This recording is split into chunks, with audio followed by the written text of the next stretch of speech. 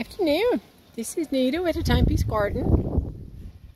Saying that storm finally blew through like 3 o'clock in the morning last night. And lots of rain.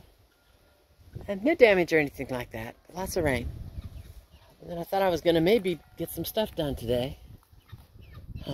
Working back here in the, hey, I can hear my, in the garden area. Just gave the baby chick some raisins. They like them as much as my big chickens do. I gave the big chickens raisins too, but the big chickens are up on the porch going, Mom, you're late. The little chickens are hanging out down here going, you know, we kind of like this little corner perch setup thing.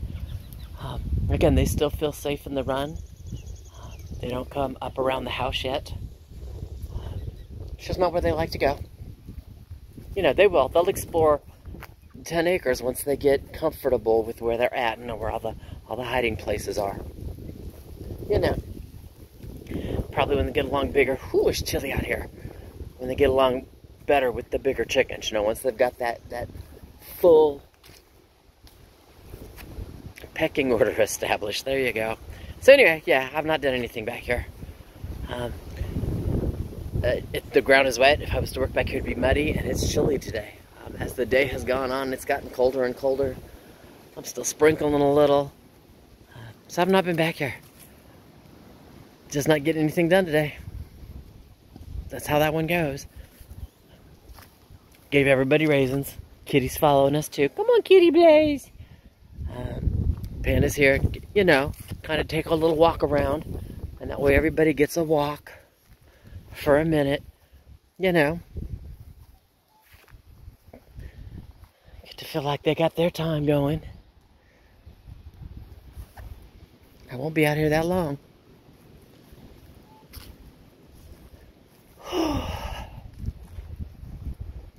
All right. So it still looks the same. Meow, I hear the kitties. Meow. Hi, Kitty Blaze. How you doing? Hi, Kitty Blaze.